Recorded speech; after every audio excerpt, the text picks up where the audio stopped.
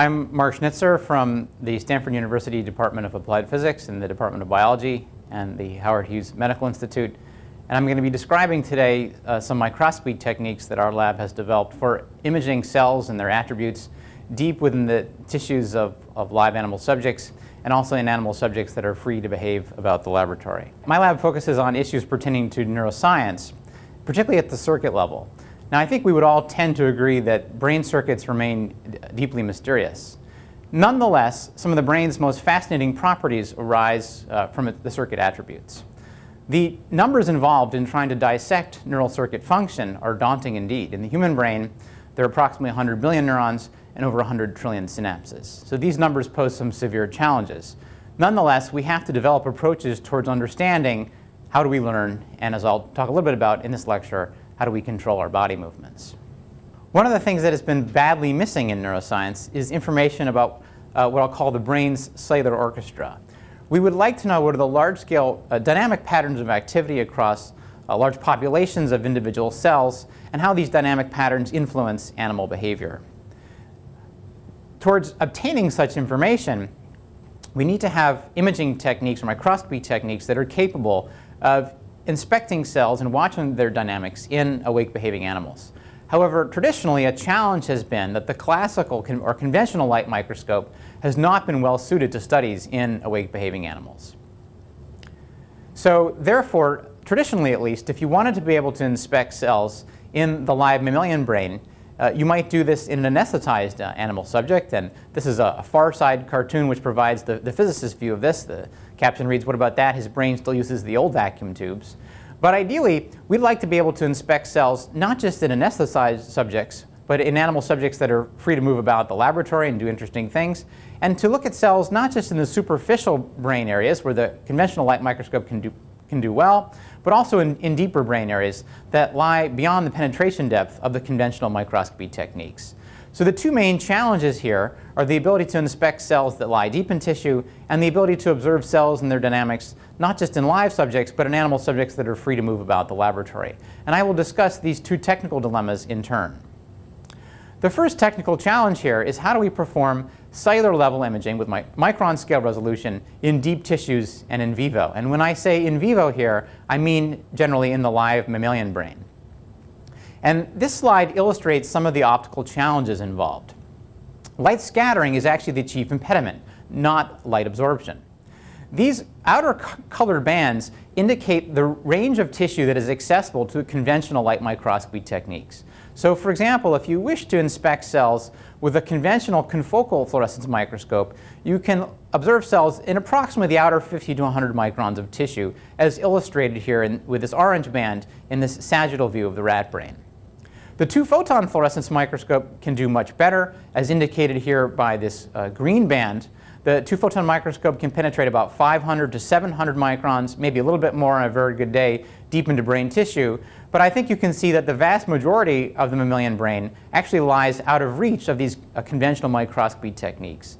And so the question thus is, how do we inspect cells in deeper lying areas that pertain to many brain diseases? How do we look at cells in deep areas such as the hippocampus, the basal ganglia, and many other areas of interest? Well, over the last few years, my group has developed techniques that we call microendoscopy, and the microendoscopy methods make use of fluorescence contrast modalities as well as some other contrast modalities such as second harmonic generation, and I'll discuss these as we proceed. This slide here illustrates some of the micro-optical probes that our lab has explored for imaging cells that lie deep in the brain. This probe here is 1,000 microns in diameter. This one is 350 microns in diameter, and it's poised to go into Abraham Lincoln's brain. At the tip of each probe, you can see a tiny little micro-optical objective that provides the micron scale resolution that we need to see cells in deep-lying locations. And in each case, this micro-optical objective is followed by a longer but weaker relay lens, whose main purpose is to give us the reach we need to penetrate deep into tissue. Before I go into the details about how these micro-optical probes work, I'm going to show you an example set of videos that illustrate what you can observe in the living brain looking through these optical needles, these micro-optical probes. In the first video, you're going to see a low magnification view of microcirculation in the vascular network in a deep brain area in hippocampal CA1 in a live rodent. We've performed an intravascular injection of a fluorescent dye, fluorescein. The dye will label the blood plasma brightly, whereas the red blood cells will appear dark in relief, and you're going to be able to see them flowing through the individual capillaries. In the first video, we have inserted a low magnification optical needle into the tissue, but already at this low magnification you can already make out the structure of the microvasculature, the directions of flow, relative speeds, and so forth. We can now hot swap the optical probes, pulling this low magnification probe out of the brain and replacing it with a probe of higher magnification. Here in this slide, now you can see the individual red blood cells passing single file through the capillaries in this live brain. We can now replace the micro-optical probe again, inserting a higher magnification optical needle. And now here at this very highest magnification, you can clearly see the individual red blood cells passing through the capillary. And if I stop the video to give you a closer look at one of these erythrocytes, you can see that the individual cells, which we know to be about 8 microns in extent, actually appear to be broader than the diameter of the capillary itself. And that gives you a sense of the kind of micron scale details that we can see in real time looking through one of these micro-optical needles. Building on these basic capabilities for micro-optical imaging, we have extended our imaging capacities in several different directions. First, we've come up with a chronic mouse preparation that allows us to perform time-lapse or longitudinal imaging at the cellular scale, returning again and again to the same site in the brain, the same cells, the same neuronal dendrites, and in some cases even the same synapses. In most mice, we're able to do this for a period of about 2 months. Occasionally, we've been able to follow cells in an individual mouse for periods of up to a year. Secondly, we have been able to combine the micro-optical lenses that I've been discussing with other small elements, such as microfabricated laser scanning mirrors that have allowed us to put together a small mouse-sized 2-photon microscope with a mass of approximately 2.5 grams. And complementary to this small device is another instrument, a high-speed 1.1 gram epifluorescence microscope that I will describe towards the latter half of the lecture. Let's start off by examining the means by which these micro-optical needles are able to provide micron-scale views of cells deep in living tissue. And our early work in this regard was done by Jürgen Jung in the lab. Together, we developed 2 different contrast modalities for fluorescence microendoscopy deep in living tissue. These 2 modalities are the epifluorescence version of microendoscopy, and the second one is the laser scanning 2-photon variety of microendoscopy, and they have complementary sets of strengths and limitations. The epifluorescence form functions very similarly to the epifluorescence microscopes that many of you may already be familiar with, except that we have this long, skinny probe for delivering illumination deep into the brain and for receiving images of the cells. This epifluorescence version of microendoscopy uses a standard dichroic filter set, standard sources of illumination such as a mercury arc lamp, and its virtues are first of all its simplicity and the fact that we can acquire full frame images at relatively fast frame rates. So for example, my laboratory regularly uses this modality at frame rates of approximately 100 hertz, sometimes extending to over 1 kilohertz. However, a disadvantage of epifluorescence microendoscopy is that, like conventional epifluorescence microscopy, this modality is not terribly robust to light scattering and does not provide true 3-dimensional image stacks.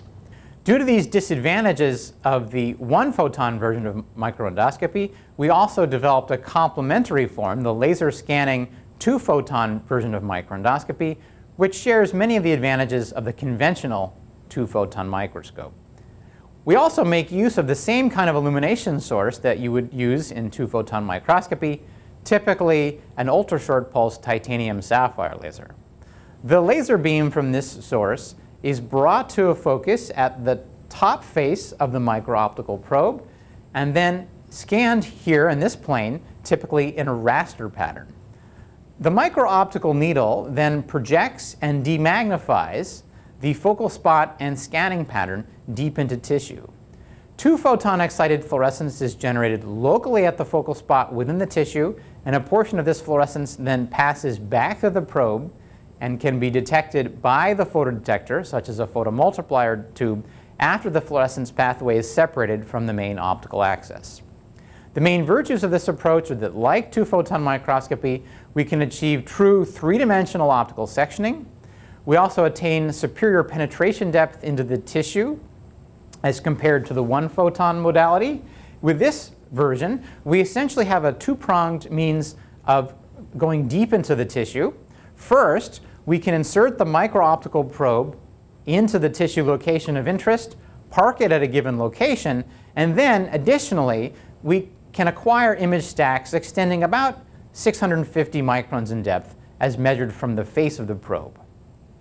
And this depth of imaging is comparable to that attained by the conventional two-photon microscope, but here measured from the face of the optical probe that has been inserted deep into tissue. Like other nonlinear optical imaging modalities, two-photon microendoscopy achieves focal excitation of signal, and thus it is more robust to light scattering, as are the other nonlinear optical imaging modalities, as compared to conventional fluorescence imaging such as epifluorescence or wide field imaging. So in a nutshell, we have two complementary modalities, a relatively simple but very fast modality and a slower modality that provides three-dimensional image stacks. Both of these modalities make use of micro-optical needles or micro-optical probes that are composed of gradient refractive index or GRIN microlenses. Unlike conventional lenses, such as those in my eyeglasses, that use curved refractive surfaces to guide light, GRIN lenses use a different optical principle. These lenses have an internal variation within the material itself of the index of refraction, and this internal variation can be carefully sculpted to guide light in a desired fashion.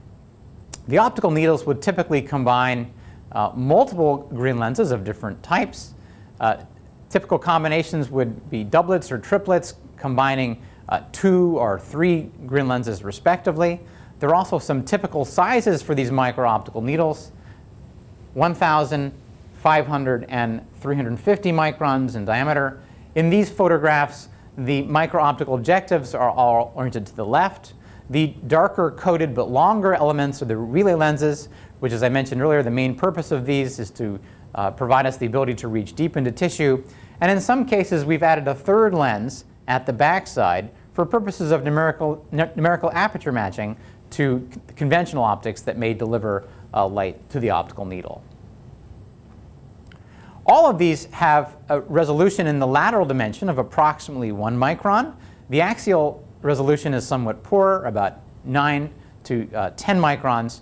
And a little bit later on in the lecture, I will mention some steps that we've taken most recently to correct some of the optical aberrations and to bring some of these probes to the diffraction limit. One interesting facet of these micro-optical needles is that they are relatively economical. For example, our lab has hundreds of these with different optical designs, and this is a far greater number than the typical number of high-performance water immersion microscope objective lenses that a biology lab might usually have. This is, of course, aided by the economy here, and I tend to think that in the long run, this economy of scale may help this approach proliferate. I'm now going to share with you a number of examples in which we've been able to use these micro-optical probes to inspect details at the micron scale deep within tissue of living subjects. And in this first example, we've been able to look at sarcomeres, which are the basic contractile units of skeletal muscle, deep within the tissues of live animals and awake-behaving humans. This project was a collaboration between my own lab and that of Scott Delp, who is a bioengineer at Stanford, and the work was spearheaded by students Michael Llewellyn and Robert Bretto. And we were very interested in being able to inspect muscle sarcomeres in live humans towards understanding biomechanical issues and issues of motor control, both in healthy subjects and in subjects that may be suffering from various forms of neuromuscular disease. To do this, we took advantage of an intrinsic optical effect that arises within muscle tissue due to the highly ordered but asymmetric structure of the muscle fibers. When one illuminates the muscle tissue with an ultra-short pulsed laser beam, such as the Ti-Sapphire laser beam that you would use in conventional two-photon microscopy, there's a coherent frequency doubling effect. Namely, the infrared light is subject to second harmonic generation, and the signal that one obtains from this is a blue light at twice the frequency of the infrared illumination that is used. Thus, we have no need to use any dye or contrast agent when inspecting the sarcomeres of the living muscle fibers. And we can do this through our small micro-optical needles, such as in this image. It shows you we can insert one of the micro-optical needles, for example, through a hypodermic, into the muscle of a live human subject. This slide shows you some of the initial images we obtained using second harmonic generation microendoscopy. These are from the hind limb of a live mouse. Again, there's no dye or contrast agent, but nonetheless, you can see very nicely the muscle fibers and the striations that give striated muscle its name. Now, we were able to correlate the macromolecular structure of the muscle fibers with regard to the spacing between the sarcomeres with the biomechanical posture of the body. And here you can see a series of images taken at different angles of the mouse's ankle joint. And as the angle of this joint changes, you can see the corresponding changes in the extensions or the lengths between the adjacent sets of sarcomeres. When we look at the mean extension length of the sarcomeres as a function of the joint angle, we see that the microscopic measurements, as indicated by these data points, fit very closely the red line, which indicates what you would expect from a basic biomechanical analysis, making use of parameters such as the joint's moment arm and so forth. Now, by switching the laser beam into a line scanning mode such that it scans back and forth at rates up to about 1 kilohertz across the rows of sarcomeres, we can monitor the sarcomere dynamics in real time.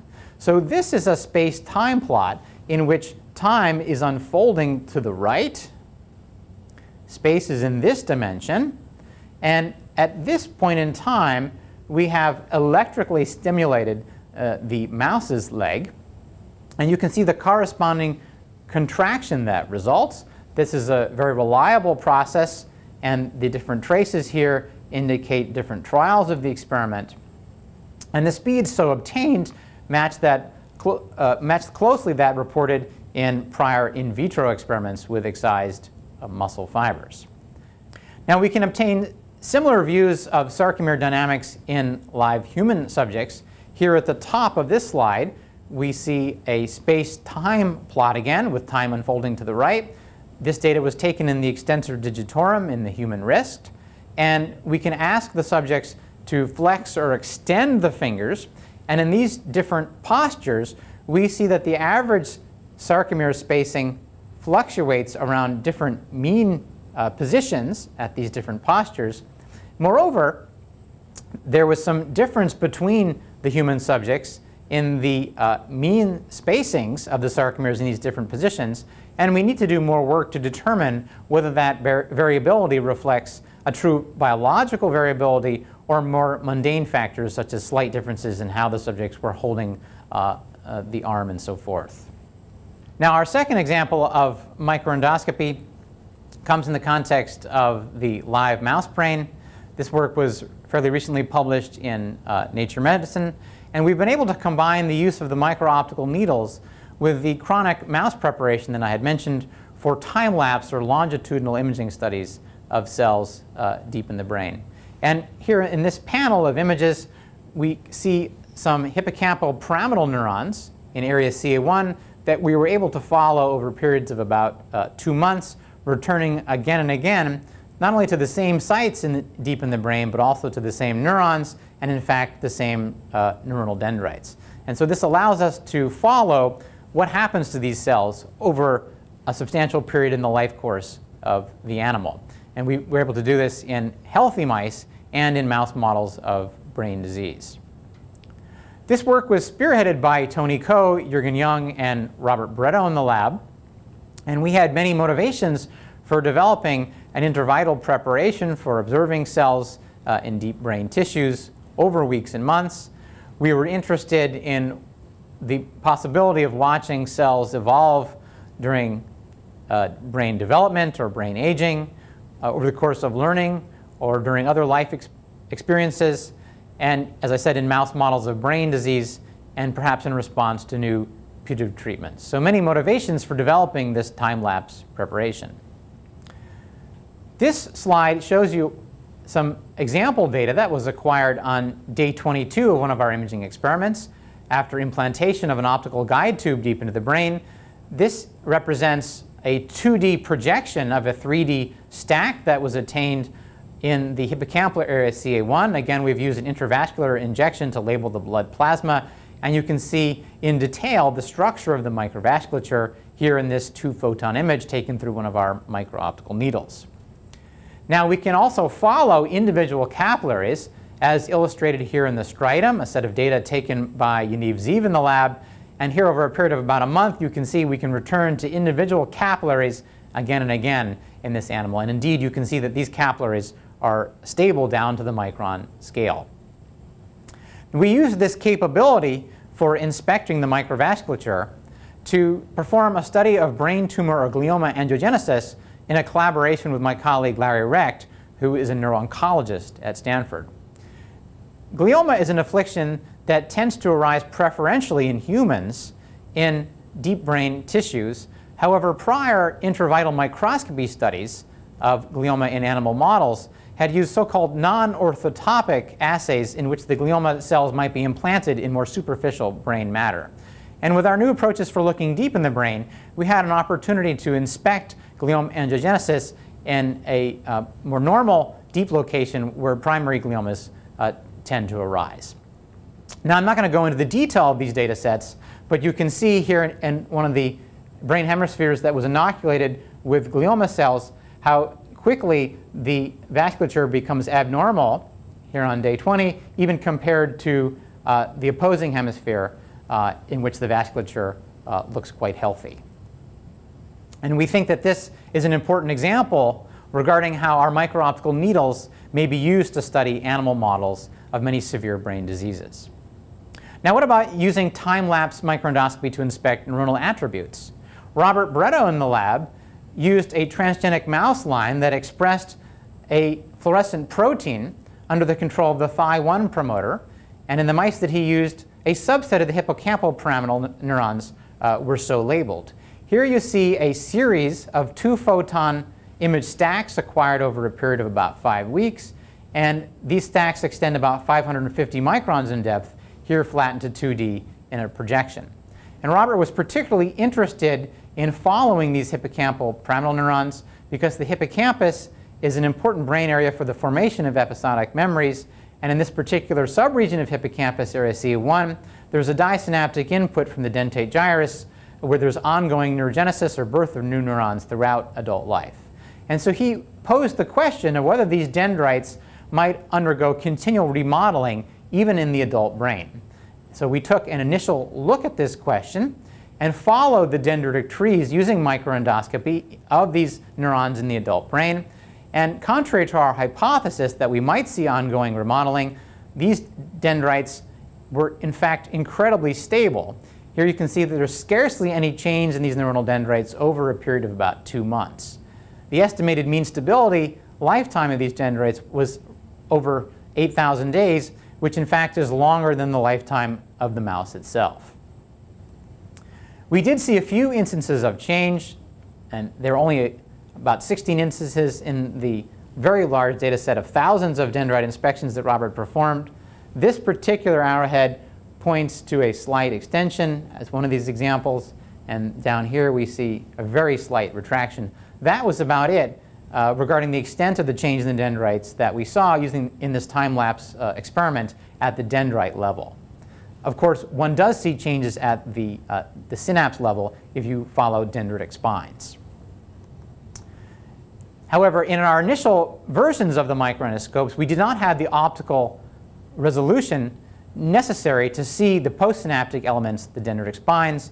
Thus, in a collaboration with Bernhard Messerschmidt, we were able to correct for some of these optical aberrations by adding an additional optical element at the front face of the micro-optical probe. And here at the bottom you see a comparison of the resulting point spread functions between this corrected micro-optical probe and a commercially available water immersion microscope objective lens from Olympus. This is the lateral point spread function, and this is the axial point spread function. We're now able to attain the diffraction limit with these probes, and looking through these optical probes, now we can see the dendritic spines, and at this finer level of observation, indeed we see changes in the dendritic structure. So I hope to have convinced you at this point that we have new means for inspecting cellular attributes deep within tissue. I now want to address the second challenge that I posed at the outset of how do we image cells in awake-behaving animal subjects such as our mice. And we have pursued two different approaches to this. The first approach makes use of alert mice that have been habituated to periods of head restraint under a conventional upright two-photon fluorescence microscope.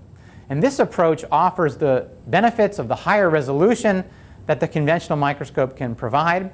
However, it also restricts the animal behavior.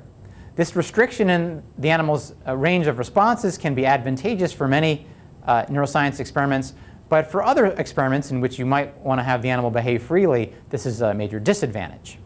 This first approach for applying light microscopy to awake-behaving animals was developed in our lab by Axel Nimmerjan, who's now at the Salk Institute, and he was very interested in studying cerebellar dynamics.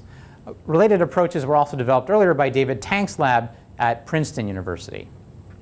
This slide shows you what was involved in Axel's setup. The animal is head restrained under the conventional microscope objective, but is allowed to move freely on this exercise ball, and it can walk or run at liberty while we perform two-photon microscopy to observe the cellular dynamics that are ongoing during animal behavior.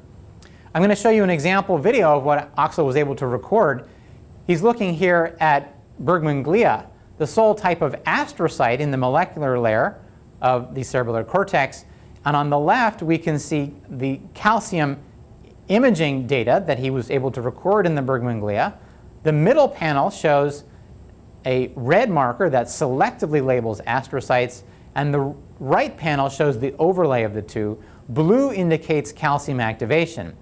The red bar indicates the speed of the mouse on the exercise ball. And what I want you to notice is that when the mouse begins to run, the entire optical field turns blue, indicating widespread activation of the gap junction coupled Bergmann glial networks in the cerebellar cortex. So by using the microscope in this awake behaving animal, we were able to visualize network activation in the glia in a behaviorally triggered fashion. Now, our second approach to inspecting cellular dynamics in awake behaving mice makes use of the small optical elements that I've been discussing. We were able to combine these small lenses with other small elements for making tiny microscopes that are light enough to be borne on the head of an adult mouse as it freely behaves. The virtues of this approach are that, at least in our most recent version of the miniaturized microscope, we can actually watch more neurons due to the broader field of view as compared to the conventional two-photon microscope. The fact that the animal is able to wear the microscope on its head as it freely behaves means this approach is essentially compatible with nearly all the established rodent behavioral assays. We're performing one-photon imaging in our most recent version of this, which allows us to attain frame rates of about 100 hertz. We can perform long experiments. The lack of head restraint implies that the individual sessions can sometimes be longer. And this miniature microscope is compatible with the time-lapse or chronic preparation that I described for longitudinal imaging experiments. Early work in our development of miniaturized microscopes for freely behaving mice was done by Benjamin Flussberg and Eric Cocker in the lab. And in their early work, we were using fiber optics to deliver light from remote light sources and other fibers to deliver the fluorescence photons to remotely situated detectors. An example of such a design is illustrated here. This is a small microscope that was made in collaboration with my colleague Olav Solgaard at Stanford. The work was spearheaded by Wiebel Pio-Watanabe and Eric Cocker. And this is a 2-photon microscope in which we've used a microelectromechanical systems laser scanning mirror fabricated in silicon. Ultra-short pulses are brought to the specimen through this pathway indicated by the red arrows. 2-photon excited fluorescence is collected through this pathway indicated by the green arrows. This slide shows an electron micrograph of the laser scanning mirror that Wiebel made in the Stanford microfabrication facilities. And with this microscope, we were able to visualize microvasculature and capillary flow speeds in vessels of the neocortex. More recently, we realized that the advances in semiconductor cameras, such as those used in cell phones, provide an opportunity to create an entirely integrated, high-performance light microscope. And by integrated, what we mean is that all of the optical parts, from light source to camera, are contained within a tiny miniaturized package. This project was recently published and is a collaboration between my lab and that of Abbas Al-Gamal. And I should also mention that I'm involved with a company that has emerged to commercialize this technology. Here you can see one of the resulting microscopes on the tip of my finger. This work was spearheaded by Kunal Ghosh, Laurie Burns, and Eric Cocker in the lab. And this was a joint project between the two groups. This slide shows you a cutaway view of what's inside this tiny light microscope. You can see here the scale bar of 5 millimeters. There's a CMOS semiconductor camera for image acquisition. Illumination is provided by this tiny LED. And there's a small dichroic filter set for performing fluorescence imaging. This shows you a photograph of the device. And here you can see the different elements. Again, the camera, the filter set, and the illumination source. And here in this slide, I'm showing you some example videos. This is neocortical microcirculation as acquired by this mini microscope. If you look carefully, I think you can see the individual erythrocytes passing through some of these capillaries. And I don't think you would have guessed that these videos were taken by a small microscope if I hadn't told you. Now we can place our microscope on an awake behaving mouse. The data is streaming digitally from the head of the mouse into our computer by way of the USB port. You can see that the animal carries the microscope while it behaves quite naturally. In this panel, we're able to see the simultaneously acquired video of microcirculation in the cerebellar cortex and motor area. And one aspect of this that we were very pleased about was the relative lack of motion artifact in the brain video. We didn't know a priori whether there would be a lot of motion artifact as the animal behaves freely, but as you can see, indeed, the images of the brain are quite stable. Here we can see another example where the animal is running freely on the exercise wheel while we are acquiring images from the cerebellar cortex. We can see a passage of red blood cells through the capillaries at frame rates up to 100 Hertz. From such data, one can extract the speeds at which the red blood cells pass through the individual capillaries, and we can track these flow speeds across different behavioral states. And we can see how these speeds vary depending on whether the animal was sitting still, walking, or running. And interestingly, these data revealed not only changes in the mean flow speed and vessel diameter, but also an unexpected level of heterogeneity across the optical field in the cerebellar cortex. Only about 30% of the vessels were regulated in this fashion as the animal transitioned from a resting state to a walking state to running on its wheel. Now I'm also going to show you neuronal dynamics, and this was work spearheaded in the laboratory by postdoc Dr. Yaniv Ziv and Laurie Burns, and they were able to image neuronal dynamics in the CA1 area of the hippocampus of freely behaving mice. They combined the use of this integrated microscope with a micro-optical needle for looking deep in the brain, and they expressed the fluorescent calcium indicator GCAM3 using a viral vector approach in the hippocampal pyramidal neurons. I'm going to show you a video of what this looks like. Here, as the animal behaves in this enclosure, we can see hundreds of CA1 pyramidal neurons that are active by way of looking at their calcium dynamics. This video is sped up to twice real time. And from these raw data, we have computational approaches for extracting the locations and identity of the pyramidal neurons that are active. This particular video has about 600 neurons or so, and we can also extract the temporal dynamics of the cells. Here you can see traces from about 100 neurons, and the individual traces reveal the sparse dynamics that you saw in the videos. There's long periods of quiescence interrupted by transient calcium dynamics that are very prominent, as you saw in the video of the awake behaving mouse while we were watching its hippocampus. Now, there's been a lot of work historically on these CA1 pyramidal neurons, and they are known to encode aspects of the animal's location within its spatial environment, and indeed we can see this optically. Here you can see that individual neurons tend to fire preferentially in specific locations of the animal's enclosure. So for example, cell 159 tends to be preferentially active in this corner of the square box, but if you pick up the mouse and put it into this circular arena, cell 159 does not seem to be involved in the representation of space in this environment.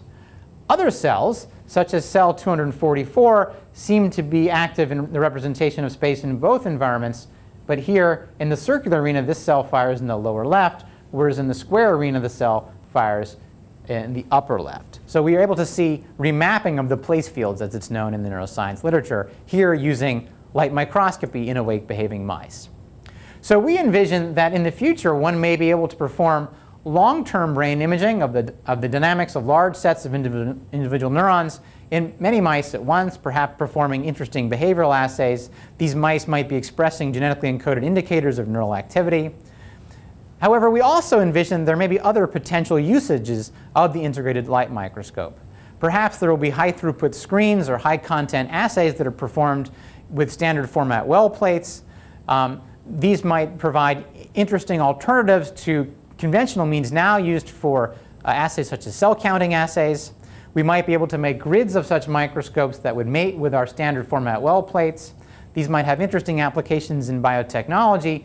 And as just a proof of concept, our paper describes the use of the integrated microscope for looking at samples of tuberculosis bacterium using a fluorescent dye, uramine O, which is capable of labeling these bacilli.